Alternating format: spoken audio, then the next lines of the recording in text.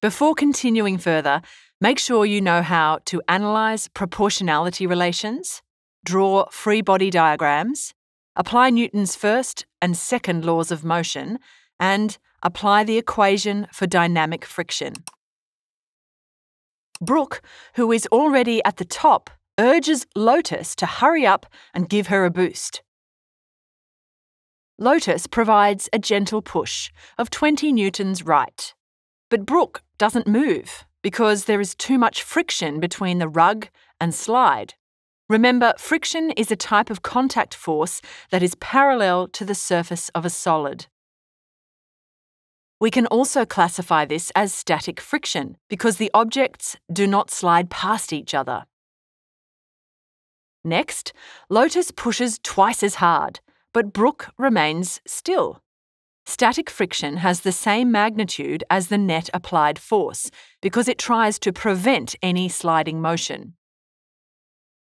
Both forces increase at the same rate until a maximum amount of static friction is reached, 162 newtons left. If Lotus pushes a little harder than this value, she will overcome static friction. And when Brooke starts moving, dynamic friction kicks in. To summarise, static friction tries to prevent motion. Its strength changes to match the net applied force. On the other hand, dynamic friction opposes motion. It has a constant strength, which is independent of the applied force and sliding velocity. Let's consider the formula for static friction.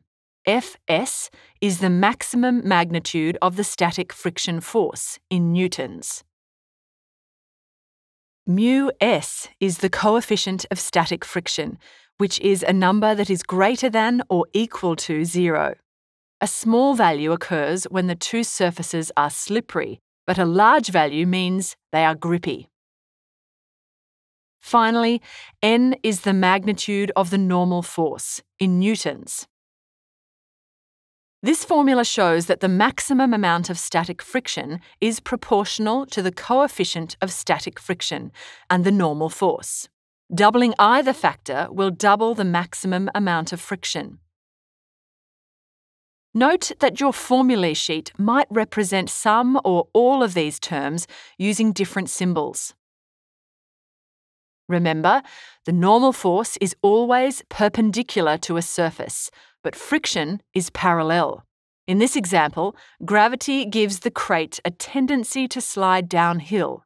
Static friction pushes it uphill to prevent any sliding motion. But if someone tries to push it uphill, static friction will point in the opposite direction to prevent motion. As mentioned earlier, this equation gives you the upper limit for static friction. In most cases, the actual force is smaller because it only needs to oppose the net applied force. This brings us to another version of this formula. The less than or equal to sign reminds us that static friction opposes the applied force until it reaches a maximum value, which is given by μs times n. Finally, static friction only applies when you have two solids. It is not valid if one substance is a liquid or gas. Let's try a sample question. Pause the video to read it by yourself. As usual, we start by copying the key details given in the question. Our task is to find the coefficient of static friction, so we make it the subject of this equation. We already know the maximum amount of static friction, but we aren't given the normal force. However, we can calculate the weight force by multiplying mass and gravity. Since Brooke is stationary, the vertical forces are balanced, and the normal force is 735 newtons up. Hence, the coefficient of static friction is 0.22.